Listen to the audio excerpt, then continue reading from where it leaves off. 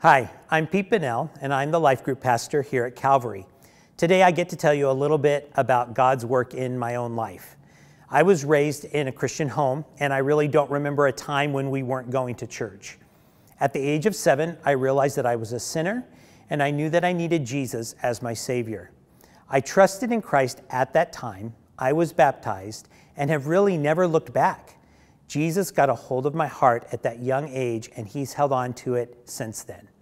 That commitment that I made 40 years ago has stuck. A little more than 10 years after my original profession of faith, God brought a new realization of freedom into my life.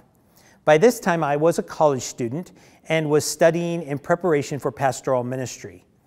I was assigned a book to read, Transforming Grace by Jerry Bridges. This book helped me to realize what true grace was and gave me a new way to look at my Christian faith.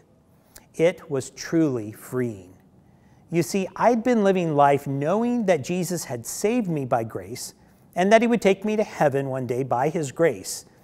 But that time in between being saved and being taken to heaven, I was living as if it depended on my good works to please God. I was living as if I had to read the Bible, go to church, do good things, stop doing bad things, and just try really hard in order to please God. So, I believed that I was saved by grace, but had to live my Christian life by works. This was not living in freedom. I was still living under the law. Grace is God's unearned favor that's shown to sinners who don't deserve God's kindness or forgiveness.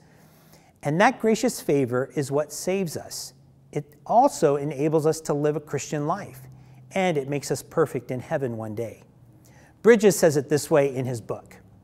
We are brought into God's kingdom by grace. We are sanctified by grace.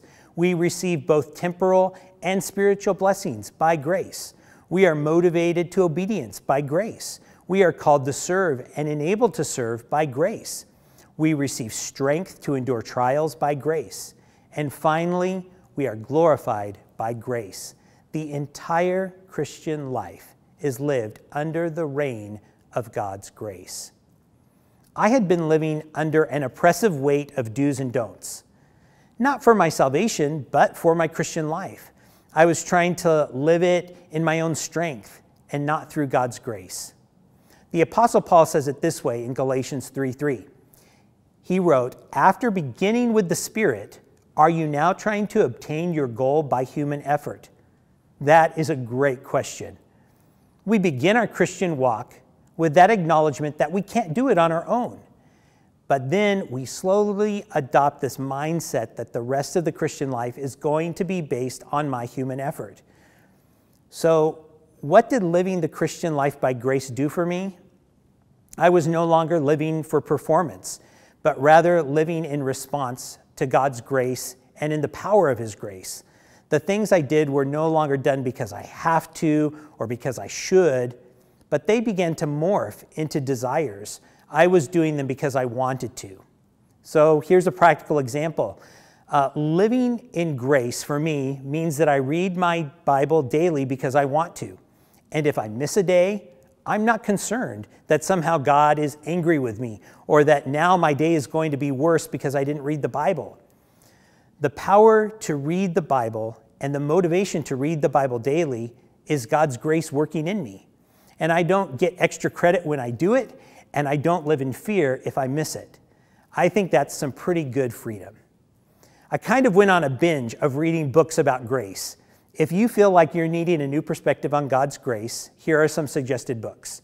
Transforming Grace, which I already talked about. Disciplines of Grace, which is also by Jerry Bridges. Another great one on extending grace to others is Grace Awakening by Chuck Swindoll. I hope that hearing about how God brought me to greater freedom through his grace has encouraged you today. Have a great day.